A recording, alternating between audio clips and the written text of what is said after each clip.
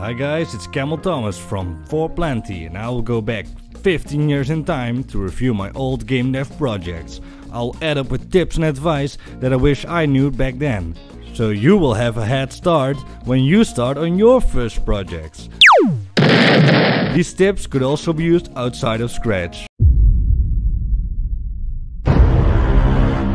Scratch is a simplified Java engine designed to get kids into coding. You simply create an account and you could start making projects and share them with the world. You could pick sprites and sounds from a library or draw them yourself because she was so good at making comics also.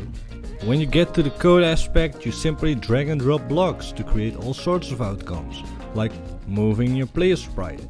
But it really just teaches you how to structure your code similar to other coding languages. Okay, I'm gonna tell you the most game dev YouTuber thing ever. Keep your ideas simple. But hold on, it gets better. My hard rockin' amigo? What? I started with some sort of Pong-like game, but many of my projects had ideas that were way too ambitious for my current skill set and attention span. Instead of starting with like a next big RPG, focus on like one aspect of that. See if you can make an economic system for like an economic game, or a combat system for like a combat game. Like, keep it simple. For fuck's sake. For real, literally half of my projects are all incomplete projects because they didn't have working shops, they didn't have working combat. The basic foundation of a game, the essential so to say. A mechanic, objectives and a goal.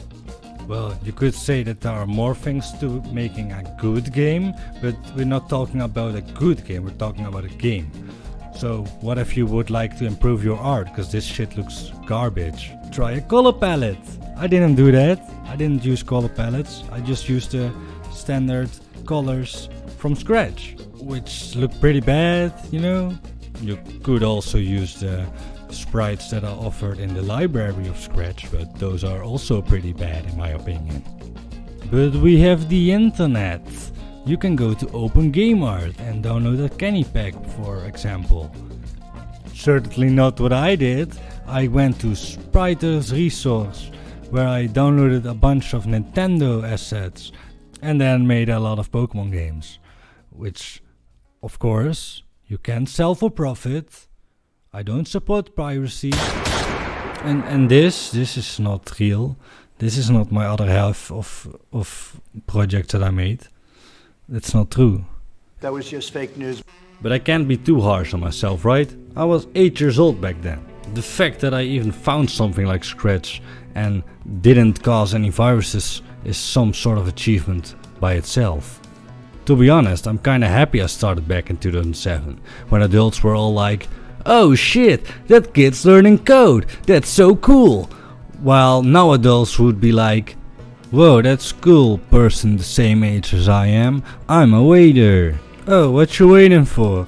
"Well, the same things everyone's waiting for Hell's Mouth to release on Steam." "Oh, you mean the game I'm currently working on, that's going to be released in April 2024? Yes, the stoner-fueled single-player RPG called Hell's Mouth. Go wishlist Hell's Mouth on Steam.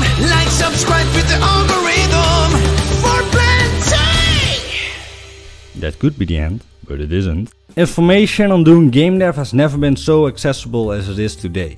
There are game engines like Unity, Unreal and Godot, which are all free, that you can use for your next indie project. There are also great tutorials on YouTube that you can watch for free. I heard Bracky's tutorials are really good, but I don't use Unity, I use Construct 2. It's an HTML5 based engine. Well, if you enjoyed this video, please hit that like button and subscribe if you haven't already. Leave a comment about your favorite video games or any question you have. I'll see you next time. I upload a video about game dev every week, so stay tuned for that. I also make devlogs. Yeah, I'll see you next time. Watch this devlog, it's my first.